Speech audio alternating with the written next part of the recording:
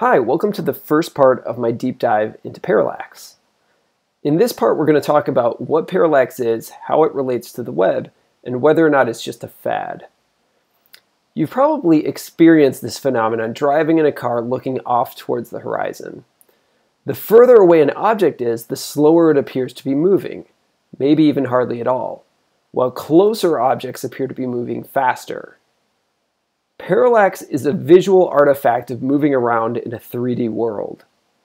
This observation is useful in the context of 2D animation. One can easily recreate this effect by varying the speeds at which elements move based on their layering order. Parallax is a simple, cheap way of adding subtle animation. This was incredibly useful in cartoons to create elaborate backgrounds, bringing a scene to life. With the arrival of any new medium, people look for inspiration from past media. Early TV shows were basically conversions of radio to a visual format.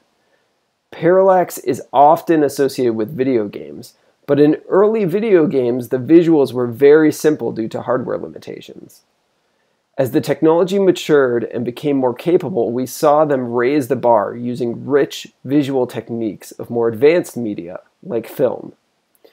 If you look at the original Mario games, in which the background elements, clouds and bushes, move with the foreground, there's no parallax. Compare this to early Sonic games, where they have complex animated parallax backgrounds. It may be subtle, but adds value to the aesthetic of the game. Just like the arrival of games, the early web brought many ideas from existing media. And like video games, as the hardware and software improved, the web became a more visual medium, and the visual language of animation became much more prominent. The primary interaction on an HTML website is often scrolling vertically along the y-axis. This is much like the camera movement of a side-scrolling video game, which often moves along the x-axis. This shared characteristic of single axis of motion made it easy for web developers to include this same parallax effect found in games to their websites. The use of parallax attached to scrolling on the web became a popular trend and evolved into other scroll-based effects, such as drawing SVG content on scroll or triggering an animation when it comes into view. While these aren't parallax, because of their association with scrolling on the web, the term parallax became sometimes generalized to refer to any scroll-based animation. As with any new design concept, it requires some vetting. Is it just a fad like Web 2.0's glossy buttons, or will it continue to become more relevant to designers? To determine its value, I think it's important to break down parallax into what it fundamentally is. Parallax is an animation technique. That's it.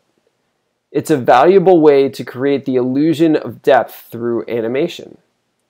In this context, scrolling is the input method used to scrub the playhead of the parallax animation. Like with any animation technique, there will always be situations where it can be abused or overused. A designer has to determine on a case-by-case basis if each feature adds value to their experience. The popularity of parallax may ebb and flow, but as an animation technique, it certainly has its place and will continue to add value to animation. As we've shown, it's really just another tool in your arsenal of creative solutions, rather than a fad that will be completely irrelevant. In the next part, we'll discuss how to implement parallax on the web.